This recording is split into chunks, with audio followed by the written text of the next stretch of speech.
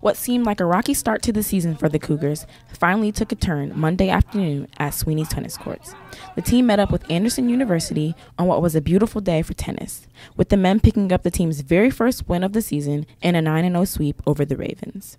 It started with junior Nathan Barger, who along with doubles partner Peyton Selking got the win in number one doubles with a score of 8-1 and swept number one singles 6-0, 6-0 to improve his overall record to 3-4 on the season. Pretty good. I feel like we've had some matches where we've had some close losses. The team was a little disappointed, but I feel like we're starting to come together, and like today we had a good match, so going in the right direction. It went really well. Nathan played really well today. It was a good match. Good to get a win pretty quickly. Selking also got the win at number two singles with scores of 6-0 and 6-2.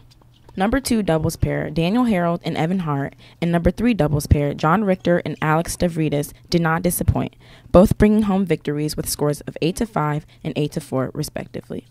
Every single Cougar that competed in singles won their match. With the first win of the season under their belt, the Cougars hope to build some positive momentum. Well, we'd like to make the conference tournament for the third year in a row.